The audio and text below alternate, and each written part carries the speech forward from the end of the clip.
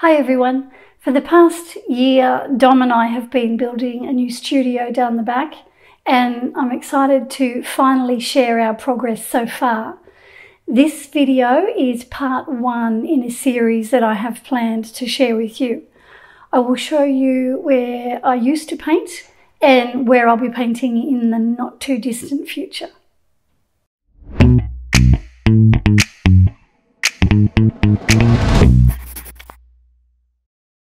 My studio has been 22 years in the making. We built this house back in 2000 when I used to work in acrylic paint.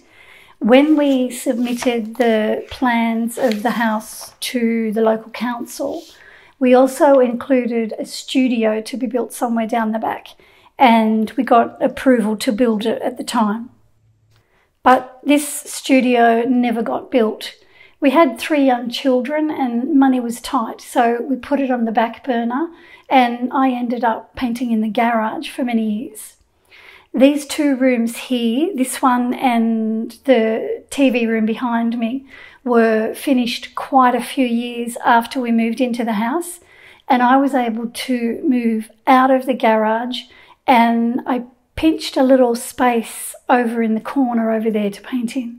I bought a drawing table that fit in there, and for a few years that's where I painted. That was okay because I was a school teacher at the time and I only got to paint on weekends. Now we have moved the painting table out of there and I've got a small lounge in that spot. Fast forward a few more years and one by one our children started to leave home, and Dom and I found ourselves alone in this great big house. He moved out first, then she moved out, and then the youngest moved out. After they all left, we had 3 spare bedrooms, so I decided to turn the smallest room into a painting room. And it was great when we first did it. I had a long table to paint at. Dom fixed up an old plan cabinet that I now store my paper in. There's a video about that on Dom's channel. I had cupboard space to put all my supplies in. Life was good. Until it wasn't. Around about the time that I moved into that room, I really started to focus on filming and making tutorials. And I found that all of the tripods and the lights that I used to film my tutorials took up way too much space. I started tripping over the tripod legs when I went in and out of the room, and all of my art supplies started to accumulate. And pretty quickly things got out of hand. This is what the room looks like today. When I work in it all the time, I find that I'm really cramped, particularly because of the tripods that I use when I'm filming and the way that I have to position myself in order to get the footage that I need when I'm painting. The table that I work at isn't big enough, and even though I've got cupboard space, it's still a wardrobe, so it's not really set up to store art materials in. There's my paints sitting on the floor and I've got paper stretched leaning against the cupboard. And over here on this painting cupboard, well, you can see that things are getting out of hand. So as you can see, I've well and truly outgrown this room. The other problem I have is because I work in the house, I find it really hard to switch off. I don't have a good work-life balance. I start work at 7 in the morning and you'll often find me still working at my desk over there at 8 or 9 o'clock at night. I'm at risk of burning out if I keep that up. Every time I make a YouTube video, I've got to get the lights out, get the tripod out, set it all up, do the filming, and then put it all away again when I'm finished. And it's quickly become a chore. So I knew in order for me to continue to do what I do and to grow my business, I needed somewhere where I could spread out, make a mess. And at the end of the day, I walk out of the workspace and I come back into the house here and I relax. Hopefully. Knowing me though, I'll be back out there after dark. Just over a year ago, we ordered a steel-framed shed from a local shed supplier. We chose a steel-framed shed because it was the quickest and cheapest option for us. Much cheaper than trying to build something from scratch. We live on 25 acres, so there's plenty of room for us to build a shed.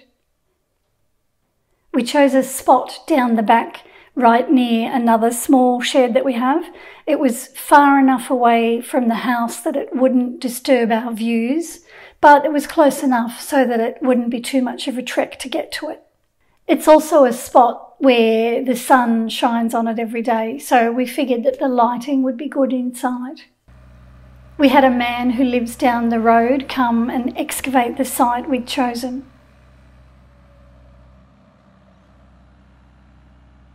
We had to cut into the land because it's sloping slightly, so Dom's going to have to build a small retaining wall to support this area. Once the site was excavated, the people who made the shed dropped all the materials off for us.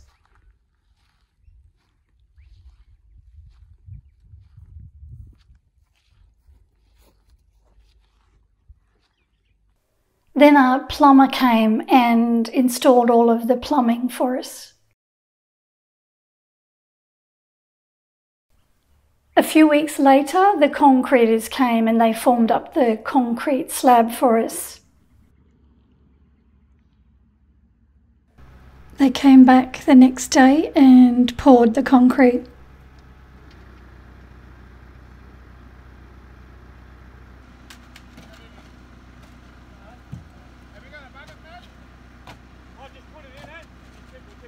And there's the finished concrete slab ready for us to start building on. The people who built the shed were going to put it up for us, but we waited and waited for months for them to come and do it. We kept getting told that COVID was holding everything up. Months went by and I just got sick of waiting, so I talked Dom into putting it up ourselves. He's an ex-builder, so how hard can it be? One sunny Saturday we decided to start. We laid out some of the beams and channels and then we started bolting them together. And I have to say it was hard, slow work with just the two of us. We put the two ends up. Dom made sure they were plumb. And then we put up the middle support and also the middle support of the roof. Then it was time to start bolting on all the side channels. And then once we got the lower ones on, we realised we hadn't put the insulation paper up, so we had to take them back off, put the insulation paper up, and then put them back on. Not long after that, we started to screw the external walls on.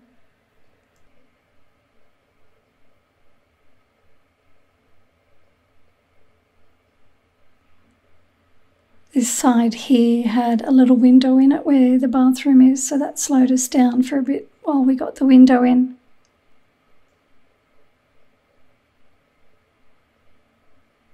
Dom was pleased with what we had done so far. Windows, it's looking pretty good. Back wall, that was a big long run, took a couple of days to do that.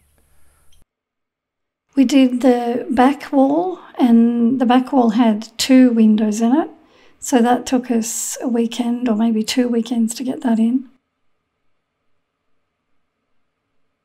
And then of course we started along the front, which took us the longest because it had 3 windows and a big sliding door on it.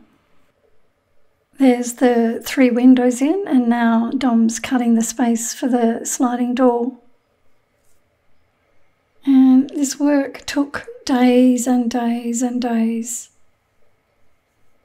We worked on it just about every weekend, and I lost count how many weekends in the end. We started to think that we should have waited for the shed builders to put it up. But we got there in the end. After we got the 4 external walls on, we started to put the roof on. The roof went on a bit quicker than the walls because we didn't have all the windows and the door to deal with. And you'll be pleased to know that there were no injuries to speak of, apart from Dom putting the drill through one of his fingers. So there it is, locked up. Once we got it locked up, we also attached a water tank to the back, and that's now full of rainwater from the roof. Once we got it locked up, then Dom started to frame up the inside of it so that I could have a little bathroom, a cupboard that I could store all my lights in, and a little kitchenette where I could make a cup of tea or something.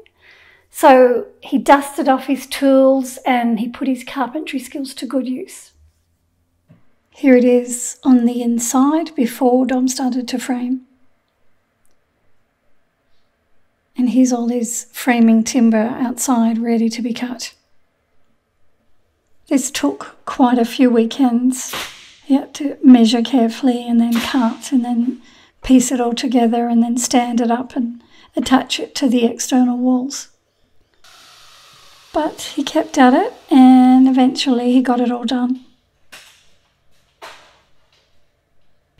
These are the internal walls going in, where the bathroom and the little cupboard is where I'll be putting all my lights.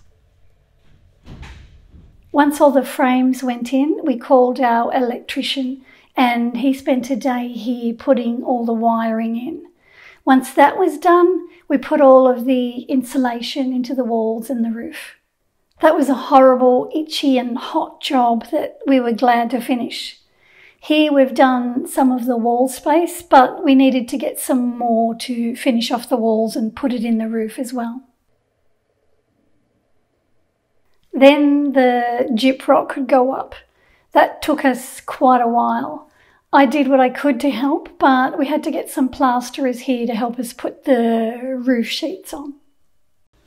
So as I said, we did what we could ourselves and I helped him where I could.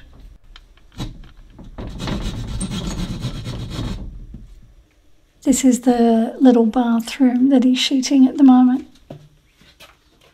Once all the gyprock was up, the plasterer came to set all the joins. He could only work on Saturdays and we had the Easter weekend in there as well, so it took quite a few weeks to get all the setting done. So here the plasterer has set all the joins and he and Dom spent a day sanding all the joins as well.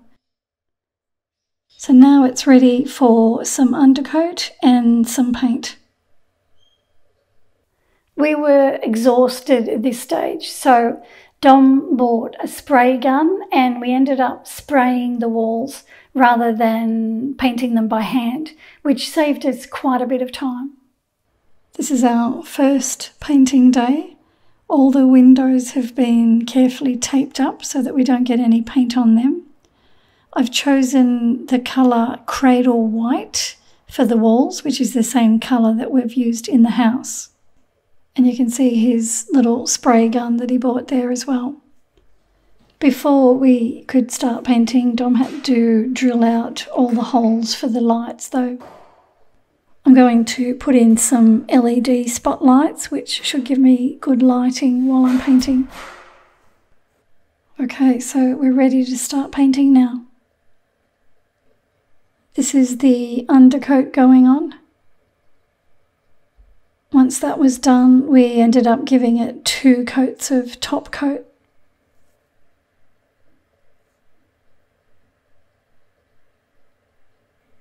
The plasterers told us that it was a good idea to use the roller after you've sprayed, just to give it a nicer finish. So I went behind Dom with the roller and rolled over the wet paint gently.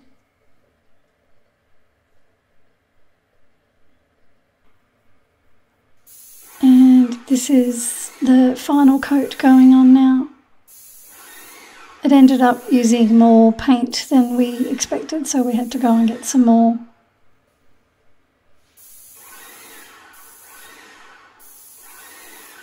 But as I said, the spraying saved us a lot of time. We've also got the 2 internal doors to paint, so last weekend I gave them a coat of undercoat.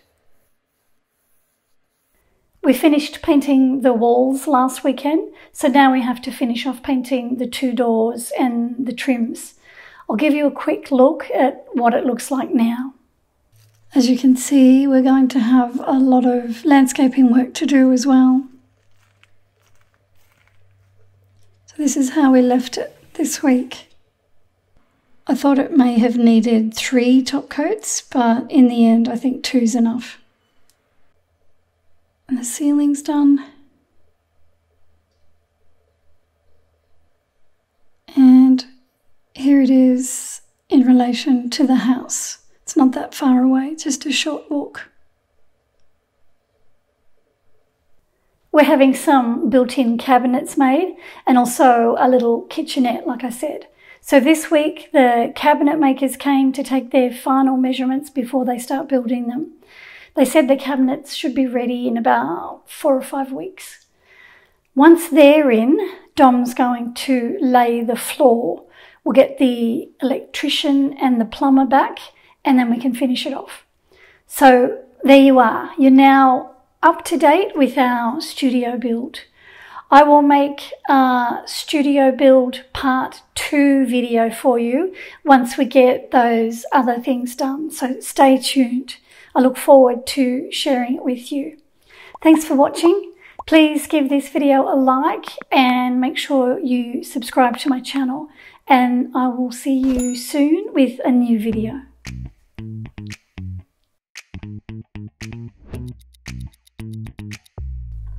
Hi everyone. Hi everyone.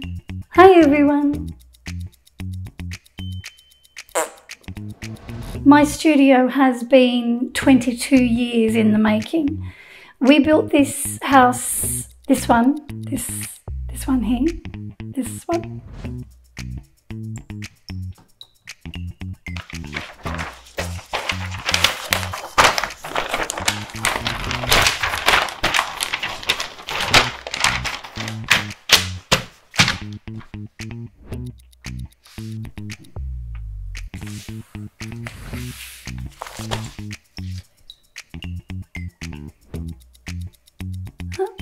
Let's go on again.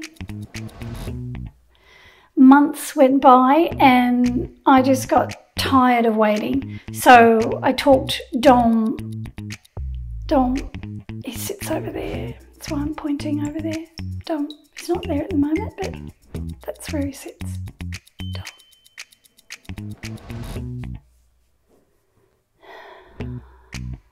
So that I could have a little bathroom, cupboard to store all my lights in, and a little kitchenette that I could make a cup of tea on.